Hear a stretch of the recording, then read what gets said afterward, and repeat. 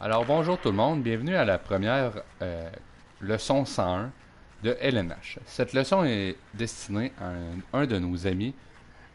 On lui donne ce cadeau pour son anniversaire. En fait, généralement, on fait payer près de 2000$ de la leçon, puisque nous sommes des joueurs expérimentés qui jouons souvent en Division 1 de la ISHL. La première partie de ce cours s'attardera au patinage. Le patinage est un élément clé lorsque nous jouons à LNH. Afin de pouvoir patiner, vous devez d'abord appuyer sur l'analogue gauche. Vous pouvez appuyer fortement pour patiner rapidement ou tout doucement afin de donner que des petits coups de patin. Il est important de parfois varier sa vitesse. Maintenant, pour tourner, vous devez appuyer le joystick ou l'analogue dans la direction désirée. Par exemple, je vais faire le tour du centre de la glace en appuyant toujours vers le bas et par la suite, l'analogue fait complètement le tour de son emplacement. Maintenant, la deuxième section s'attardera aux passes. Pour cette section, je vais vous référer à un joueur hors pair qui a gaulé Junior 3, Guillaume Boudreau alias Tiggy Planters. Merci beaucoup, monsieur. Pour ce qui est des passes, merci pour le patin, parce que le patin, c'est la bonne base du hockey. Pour la passe, il suffit du bouton R2 pour faire une passe, mais bien important, ce qu'il ne faut pas oublier pour Hubert Sanson est de viser la passe. Car si nous ne visons pas la passe sera dans n'importe quelle direction, comme ceci. Mais comment est-ce qu'on vise, Guillaume? Il suffit d'utiliser le stick analogique droit vers la destination que nous voulons envoyer. Et puis, si nous ne faisons pas ceci, souvent l'autre équipe, en ISHL, va récupérer la rondelle. Et puis ça, c'est fâchant. C'est très fâchant pour les autres joueurs. Alors, très important d'aller dans le mode entraînement de ta PS4 pour ensuite pratiquer le jeu de passe avec un de tes amis. Juste à demander à n'importe quel de tes amis, ça va lui faire plaisir de t'aider à pratiquer la passe. La passe peut parfois créer des ouvertures et des occasions de but, comme celle-ci. Ce qui nous amène à vous parler d'une autre chose qui est primordiale lorsque nous jouons à ISHL, la sortie de zone. Certains d'entre vous vous diront, ce qui est important, c'est d'avoir une bonne attaque. Bien sûr, l'attaque est l'élément clé pour marquer des buts. Par contre, la sortie de zone aide énormément pour pouvoir quitter le territoire défensif et ensuite aller attaquer. Allons-y avec une petite simulation. Je récupère la rondelle derrière mon gardien de but. Guillaume se dirige vers la bande et je lui passe.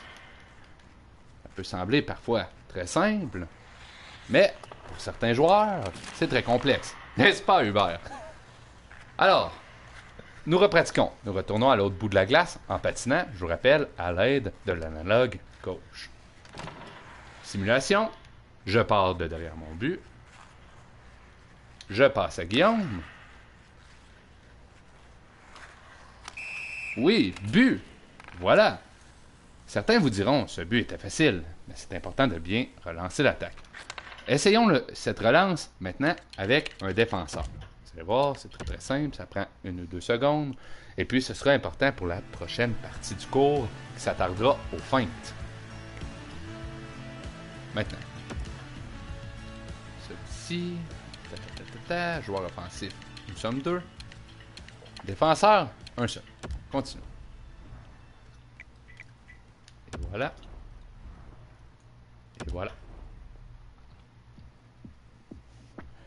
Alors, 1 ou 2 pratiques de sortie de zone et par la suite, Guillaume vous émerveillera avec le cours sur les feintes. Merveilleux. Guillaume, passe-moi la rondelle. La sortie de zone. Attendons que l'adversaire... Nous sortons. L'adversaire devrait se diriger sur Guillaume. Ah, presque. Et oui, quel but. Maintenant, Guillaume, les feintes. Merci, monsieur. Pour ce qui est des feintes, tout d'abord, avec une belle sortie de zone, il est très facile d'amener la rondelle dans la zone adverse. Mais ce n'est pas tout. Et car il y a un défenseur. Pour déjouer ce défenseur, nous devons utiliser nos feintes pour espérer pouvoir compter éventuellement. Plusieurs types de feintes, n'est-ce pas? Pour les feintes, il y a les feintes classiques avec le stick analogique droit. Il suffit de tasser le stick à droite ou à gauche, selon l'endroit désiré. Maintenant, on peut amener la rondelle à l'arrière. Il faut s'imaginer que le stick analogique droit est notre bâton. Alors, si je veux aller à gauche, je l'amène à gauche, à droite, je l'amène à droite. Et aussi, il ne faut surtout pas négliger les feintes plus complexes. Les feintes complexes, ce n'est pas vraiment complexe, à part pour certains joueurs. Hein, Hubert Sanson?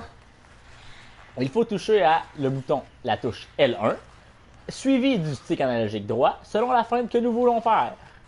La cuillère.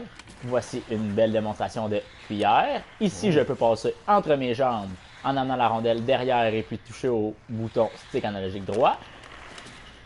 Maintenant, il y a aussi toutes sortes de feintes que je peux faire. Je peux aussi toucher au L2 pour faire ainsi un speedorama, comme ceci. Oh là là! Il y a un défenseur Ça qui ne est très bon. fonctionne pas toujours. Qu'est-ce qui manque pour que ça fonctionne toujours, monsieur? Henry Fonda 309? Henry Fonda. Henry Fonda, ici, parle de timing. Oh. C'est très important parce que les touches, bien beau les savoir, il faut utiliser du timing parce que les défenseurs ne sont pas toujours idiots. Et puis ils vont nous attendre et puis ils veulent pas se faire avoir par nos petites feintes. Oh, comme là, manque de timing. Il manque de timing. Maintenant, passons à la dernière étape de ce cours 101. Nous avons parlé des passes, de timing, de relance de l'attaque, soit la sortie de zone. Maintenant, les tirs. Il y a plusieurs types de tirs dans LNH, tout comme dans des matchs de la LNH. Premièrement, le tir poignet. Guillaume, fais-nous une démonstration du tir poignet. Oh, félicitations. Le tir poignet, pour réussir ce tir, il ne suffit que de mettre le stick analogique droit vers l'avant, comme ceci. Le deuxième type de tir peut sembler plus complexe, mais ma foi, est parfois très époustouflant. Le lancer frappé. Le lancer frappé est une arme d'une puissance redoutable. Pour faire ce tir, il faut approcher le stick analogique droit vers l'arrière et dégainer en allant vers l'avant. Il est important de combiner ces deux éléments dans un laps de temps raisonnable, puisque, regardez bien, je perds la rondelle. Que se passe-t-il? Je ne peux pas effectuer le tir. Maintenant, le dernier tir, celui le plus satisfaisant, le tir sur réception. Voilà un bel exemple de tir sur réception. Merci, Henri. Et hop! Ensuite, est-ce que tu pourrais donner à notre ami Hubert un petit conseil pour pouvoir compter plus rapidement en tirant? Oui, viser. Exactement. Comment est-ce que nous vous en, Guillaume? Pour viser, je crois qu'il est important d'utiliser le stick analogique droit à l'endroit désiré dans le but. Par exemple, il faut prendre en compte le gardien de but, parce que si je tire à droite et que le gardien est là, il va l'arrêter. Je dois viser les trous et non viser le gardien. Hein, Hubert? Merveilleux. Oh! Et voilà. Ouais, quel arrêt de... Alors, c'est ce qui met fin à notre cours 101, en espérant que ce cours ait bénéficié à ton apprentissage, Hubert. Et tu pourrais aussi consulter ce qui s'appelle le manuel de jeu.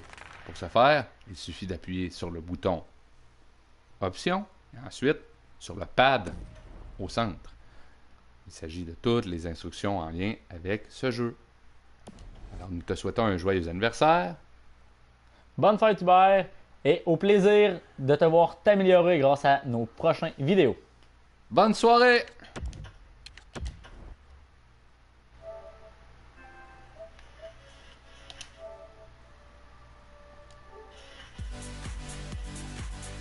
Fais share. Va dans... Oups! Qu'est-ce que c'est que ça? Ah, c'est pour moi ça. Non, c'est pas rapport. Va dans sauvegarder le clé vidéo. On peut-tu?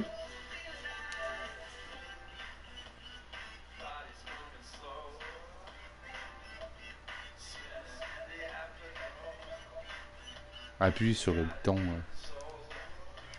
Oups, excuse.